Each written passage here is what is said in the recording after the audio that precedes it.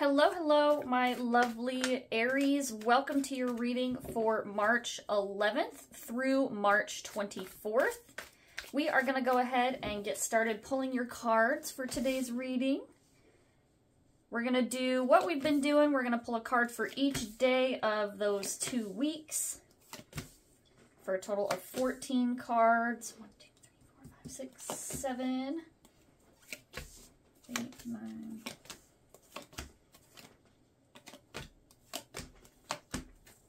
Okay, so Aries, a lot of what I'm seeing here, looking at your cards, I am seeing a lot of you rethinking the way things are being done and also reevaluating for yourself what you think is important. Even if things aren't necessarily working out your way at this time, Aries, you are still choosing to think outside of the box. So Aries, a lot of what I'm seeing here is reevaluating the way that things need to be done and evaluating what that means for you personally. Choosing a new way of doing things. Things may, at this time, not necessarily feel as though they are going your way, Aries. You may feel as though things haven't been going your way for a little while, that things have been a bit unlucky.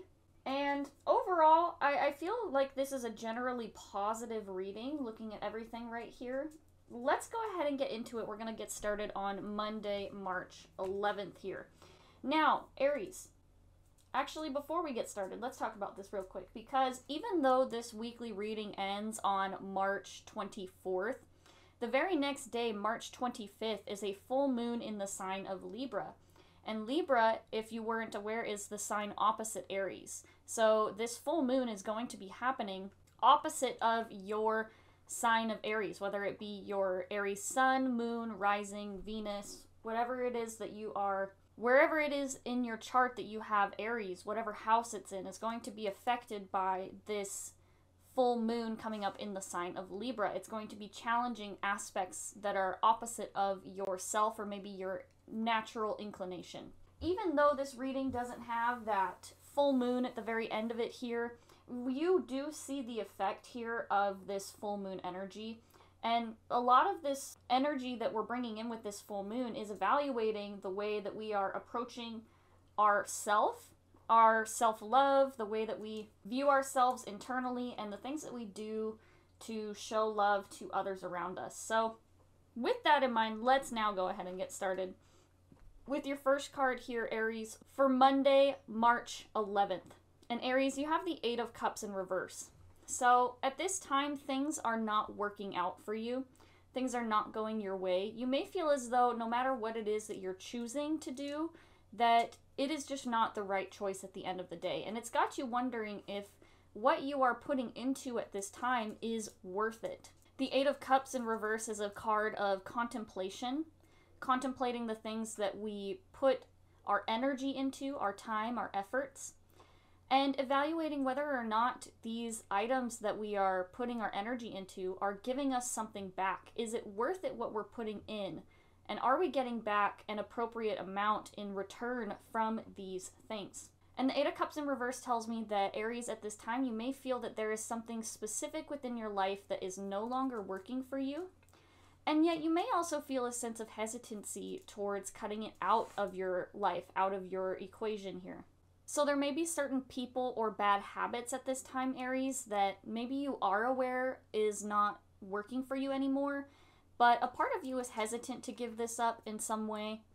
And even though you may know that it's not necessarily something that is good for you, you have a sort of attachment to it that keeps you from wanting to let this thing go. Let's go ahead and move on to your next card here, Aries. You have the Tower in reverse. Now, as far as letting things go, Aries, that is essentially what the Tower card encourages us to do. The Tower is the things that we build up around us. It can be our ego, it can be the things that we identify ourselves with, our personal achievements, or things within our identity that keep us trapped in a certain space. And the Tower is actually this energy of things coming in and getting shaken up. Your foundations and the things that you build up around you in your life come crumbling down. And when it does that, we end up in this place of vulnerability where we have to decide, you know, who am I? What do these things mean for me? If they don't define who I am, then who am I really? And the Tower in reverse is, it's again this, you know, resistant energy of being able to see yourself in this way, or being able to push past into this energy of, you know, reevaluating who I am and what my foundations are, and where do I go from here if the things that I have been building up for myself are gone? You know, if you've been pursuing a career in a particular direction and you've been identifying yourself as this kind of person or this professional, and all of a sudden, you know, maybe things aren't working out, maybe you lose your job unexpectedly, or maybe you know, quit a teaching program that was going to get you to this degree or this goal, and you get to a point where, okay, now that I'm not doing this anymore, what does this mean for me in the future moving forward? Do I choose to go in a completely new direction, or choose to go and keep pursuing this goal in the same direction that I have been? So the Tower in reverse is, you know, there's a lot of this changing energy.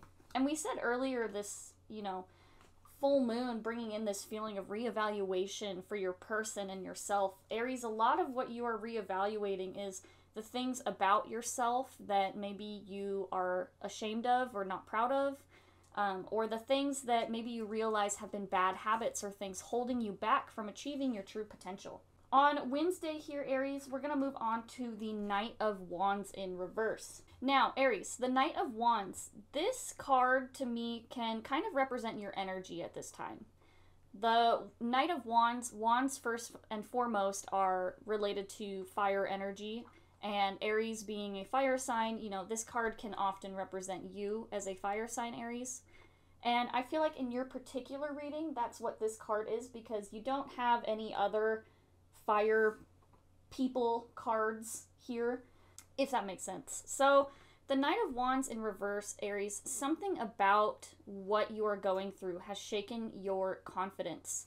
So as we were kind of rolling with the example from earlier, when we were talking about, you know, not achieving a goal or building things up around you, you may kind of feel as though this part of you that is being left behind was something that was so wrapped up in your identity for a very long time. And the Knight of Wands is, you know, that shaken confidence that happens. You may feel as though this thing that didn't work out, you may feel as though it may not have worked out because of something to do with yourself. You may be thinking it is because of a fault of yourself as a person. And, you know, I'm not going to know the specific scenario for each and every single person that watches. I can say, Aries, that I feel as though a lot of what happened and what went wrong, or what is no longer working, doesn't necessarily have to do with you as a fault. I don't feel as though you, Aries, were the one who made a faulty choice. I feel as though this is more you trying to figure out what this all means for you now. And with that situation being so wrapped up in your identity for a long time, your confidence is shaken because now you don't know how to define yourself. And that can be really scary, feeling as though you don't know where you now fit in. Now that this is all said and done and you're moving on to something new, what does this mean for who you are moving forward? And that can be a very scary or intimidating feeling, but it can also be very freeing, because once you take yourself away from the expectations of the past, you can often open yourself up to fresh opportunity and new ideas that aren't weighed down or limited by your current beliefs about yourself or about how things are supposed to go. So the Knight of Wands in reverse, Aries, your shaking confidence, trying to relearn bits about yourself that bring you inspiration, the things that drive you as a person. Aries, on Thursday we move on to Temperance here. Temperance is a major arcana card, and the major arcana, the Tower card from earlier, is also a major arcana card. But Temperance, it's this energy of rebalancing things. Temperance is that self-discipline that you have to understand when to push and when to pull, when to put in more effort and energy or when you need to pull back. It's this energy of discernment, of knowing what the right thing is and where to put your energy in at this time. So Aries, with Temperance here on that Thursday, this is you evaluating and figuring out where you are supposed to be putting in this new energy. Understanding that, you know, if you are sitting here and reminiscing about the past or maybe the lost opportunity or the way that things aren't going at this time, Temperance is you choosing to, instead of reminiscing or sitting in this past energy, it's you choosing to put your efforts in a renewed direction towards your future. It's you choosing to, instead of staying stuck in the past about things that, you know, should have, could have, would have, it's you choosing to put energy into building and moving forward. So Temperance, figuring out your energy, figuring out when to push yourself harder and to try more, and when you maybe need to take a little rest and take a step back. Aries, on Friday here, you move to the Queen of Cups in reverse. And the Queen of Cups in reverse, Aries, you know, I feel like you may feel as though what is being asked of you is something that you resent. I really am getting a feeling of almost like you know what it is that you need to be doing and where you need to be going, and a part of you resents it because you may feel as though it's not where you want it to be. And so asking yourself to begin moving in this direction when it's not where you want to be, I feel this like resistance of almost like a kid like stomping their feet in the mud because they don't want to go where they're being taken to, where they're being led to. Aries, you're being taken to a new place, a new opportunity, and because of the loss of the things that you have been through, because of this change in your energy and this change in your environment, you're kind of in this place of like, man, I really don't, I didn't want this change to happen. I didn't want to be going in this direction. I had this idea and I wanted to go in this way, and now that I'm being asked to reevaluate or change or flow somewhere else, I'm like, no, this is not what I want to do. I want to keep going. So the Queen of Cups in reverse, I just feel like there's that little bit of resentment from wanting to, you know, push in that direction. Then on Saturday, Aries, you move on to the Queen of Swords. Now we move from, you know, the Queen of Cups in reverse to the Queen of Swords in the upright. So Aries, even though you have a moment of almost kind of, I don't want to say pity party because that sounds bad, right? But I feel as though what's happening is that you give yourself a moment to kind of feel bad for yourself for a bit. You give yourself a chance, and then you say, okay, the Queen of Swords here, that is you choosing to say, okay, I'm going to go ahead and boss up anyway.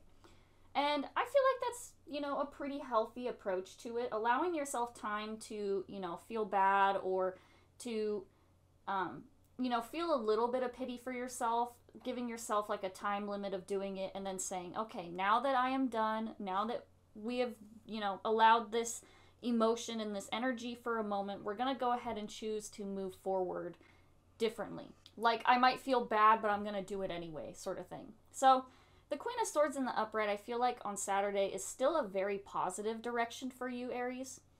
And the Queen of Swords is this card of clear direction. It's about seeing through the muck of our mind. Swords are the thoughts and our intelligence and listening to logic and reasoning. And so the Queen of Swords, I feel like on Saturday, Aries, you're piecing together what it is that you're supposed to be doing.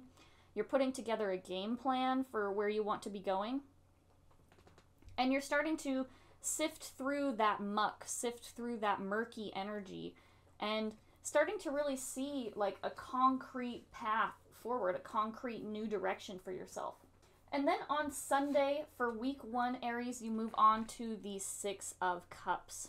Now, this, to me, now that you have gone through that Queen of Swords energy of figuring out what you want to be doing, using logic and reasoning, I feel like this 6 of Cups is you choosing to look at a positive new direction for yourself.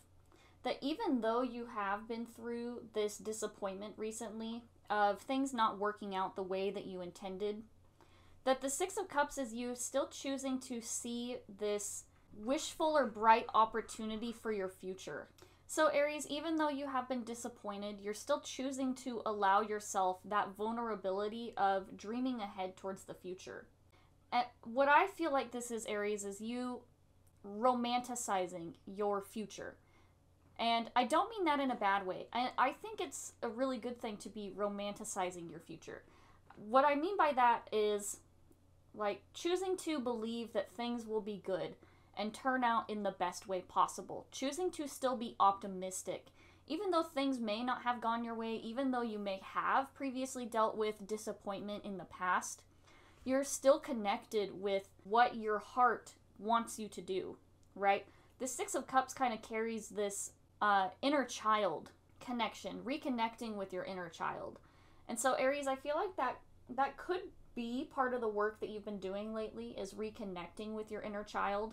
I feel like this is you choosing to still dream with that vulnerability, like that of a child, in a sense. Innocence. And so, Six of Cups, you're optimistic, you're choosing to think positively about the future, you're still dreaming, you're still feeling good about the way things are going. So, Aries, that ends week 1 for you. We're going to move on to week 2 here. And week 2, Aries, you start off with that Three of Swords in reverse on Monday. Now, the Three of Swords in reverse, this is dealing with pain from our past, and it's specifically healing from this pain. When this card shows up, it's usually saying that something painful may have happened in your recent past, that, you know, something, a disappointment, a heartbreak, a rejection. So again, this Three of Swords in reverse feels like it is a past event to me. It does not feel like something that is currently ongoing, so you don't need to worry about that. I feel like this is specifically related to our first cards here at the beginning of the week, with this disappointment or this thing happening where maybe things didn't work out right. The Three of Swords in reverse feels like you processing this disappointment to me. It feels like you're allowing yourself the space to feel disappointed, processing it, dealing with it. You know, it's a little bit more prevalent on this day, on this Monday.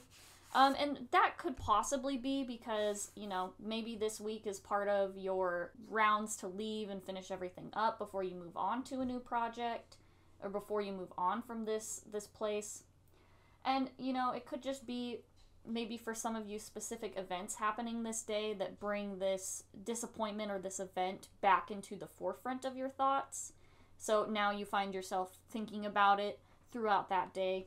But I just feel like, in general, Aries, I feel as though you are going to be approaching this still in a pretty healthy way. You're not doing it in a place of, like, reminiscing to make yourself feel bad or feel pain. You're doing it in a way of positivity, still wanting to be optimistic and look forward, but just allowing yourself the space and the time to, you know, feel this feeling as it's here and allow it to move through you so that you can process it. Aries, on Tuesday, you move on to the Wheel of Fortune in reverse. Now, this card here to me, Aries, says that, yes, things may feel as though they are not going your way at this time. Things may feel very unlucky, or you may feel as though the universe is out to get you in some way. You may find things may feel a little bit more difficult. I feel like this is mostly related to this event that didn't work out for you. I feel like this is you blaming yourself in a way. I feel like maybe you're sitting here thinking, what did I do that made this go wrong? This thing is my fault. And so, Aries, I just want to caution you to, you know, avoid those kinds of blaming lines of thinking, because that is counterproductive to trying to move forward from it. And things just happen. There's a quote from Star Trek that says, you know, you can do everything right and at the end of the day still lose.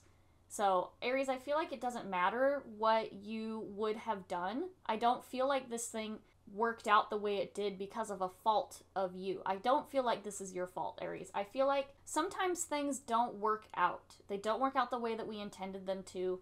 And it's a redirection. It gives us an opportunity to reevaluate the way that things have been going. And it gives us a chance to pivot. It gives us a chance to move on. And they say that sometimes rejection is divine protection, that, we're being blocked from achieving something a particular way because maybe it would have been more harmful to us in the long run. Could have caused you more money than you expected, or caused you more emotional labor than what you were prepared for.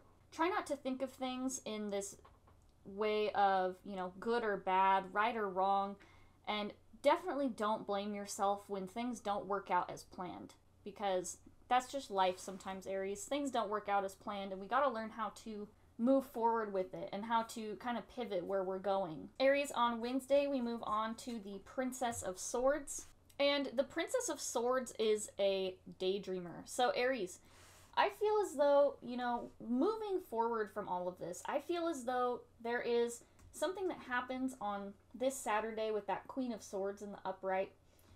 Then the next few days, the next 3 days specifically, 6 of Cups, 3 of Swords in reverse, Wheel of Fortune in reverse. To me, what I'm feeling with that is that, Aries, something happens that brings it up into the forefront of your mind, brings up some sort of work that maybe needs to be done, or maybe some loose ends that need to be brought back together. I feel like those 3 days are you processing these things, moving through these feelings. And then on Wednesday with that Princess of Swords, I feel like this is you kind of getting back into your game face. But getting back to this idea of, okay, now that I have felt these feelings, now that I have moved through them, what is my game plan? And I feel like this Princess of Swords is you getting back to that game plan. Specifically, the Princess of Swords is about daydreaming in a way. It's about, thinking of your future, the way that things can go. The Princess of Swords is not necessarily about action. It's more about preparing, getting your ducks in a row, getting clear about your direction and the way that you want things to be from here on out. Moving on from this disappointment and this pain, you're starting to get back to your game plan, starting to think about, okay, now that things didn't work out, where are we going from here? What are we doing next? And what can I do to make sure that I don't make this same mistake again? Aries, that Princess of Swords feels like a positive point in a new direction. And it does feel like you're actually choosing to move forward with that too. Aries, on Thursday here, you move on to the Four of Wands. So, for some of you, the thing that you are evaluating or the direction that you are moving in is towards a new home. So some of you could be potentially, buying a new home. Maybe your disappointment that you were dealing with earlier was about not receiving the home that you would like. The Four of Wands is also sometimes about marriage. So it could be potentially that, something about your marriage plans or your marriage itself maybe didn't work out the way that you wanted it to. But I do feel as though this Four of Wands is 100% it's related to your home life and your home environment. So, even if there's some of you where it's not your relationship and it's not buying a house, this is going to be about your energy at your house itself. So choosing to work on things from the home side. So maybe you realize that the way that you are living at your house or the things that are going on within your household are something that are holding you back from being able to realize and move into this new life for yourself. The Four of Wands, reevaluating your home, reevaluating the way things are done, and, as we said specifically for some of you, dealing with your home itself. Then Friday here, Aries, you move into the Death card in reverse. There is something here that you are leaving behind. The Death card in reverse has a very similar energy to your first card here with that Eight of Cups in reverse. You can see that they even have very similar color palettes, and that's meant to show that, they do have very similar meanings behind them. The Eight of Cups is walking away from something that's no longer serving you, but the Death card is about walking away from something even if things didn't end the way that you expected them to. Death is something that's not always quick. It's not something that's always with all the strings, tied. Sometimes things end and we don't have all the answers that we wanted, and there are sometimes loose ends that never get resolutions that we want them to. Things happen unexpectedly where maybe we had more that we wanted to say or more that we wanted to do, And so the Death card in reverse is this, it's this unwillingness to let go. And it's not a bad thing. It's part of what we need to process and move on and move through. So clinging very tightly to this loss or this feeling of loss and being unable to let it go or being unwilling to begin the process of letting it go. So whatever this disappointment was, this could very well mean that you are still in this place where you don't feel as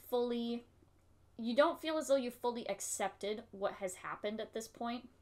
You may feel as though you are still kind of waiting out for hope that, you know, something is going to come up and that things will be different. But with this Death card in reverse showing up, it's saying that things are done. So even if you may hope that, you know, this house will come back up on the market for you again, or that, you know, this person that you ended a relationship with will come back and marry you, you know, that Death card in reverse is saying that whatever this thing is that you have dealt with, this disappointment, it is something that is done. And so we need to start, you know, moving through this acceptance, moving towards acceptance of this fact that this thing is done, it's not going to come back, and that we need to start thinking about new future and a new path forward without this thing in our life. Saturday here, Aries, you move to the Two of Cups. So I feel as though this is a positive moment for you on Saturday. You could very well be meeting with friends or family on this Saturday. This is, I believe, the Saturday before Easter. So if, you know, you are a religious, or even if you're not religious, some of you could be getting together with family to celebrate the holiday on Saturday instead of the Sunday for that Two of Cups.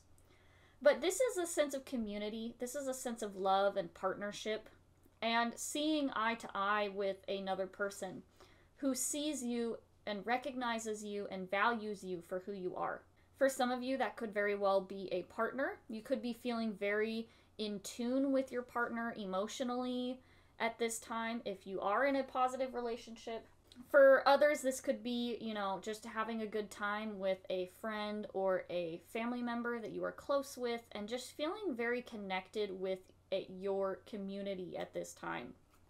And lastly here, Aries, on Sunday, the 24th, on Sunday, your last card for week 2 here, Aries, you move on to the Seven of Pentacles, which is about looking at what you are building, evaluating what you are gaining from what you are doing, the things that you are putting into. When you look at this card, I'm going to bring it up close here so you can see it. When you look at this card, you see that there's a person here on the card watering this tree to get the fruit, the pentacles from this.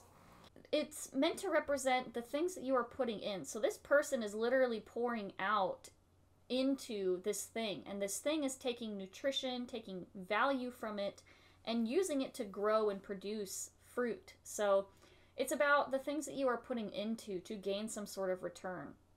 So Aries, you could be very well evaluating at this time on Sunday what you are putting in, where you are putting into certain areas of your life, thinking about where you want to put in for the future. What do you want your future harvest here to look like?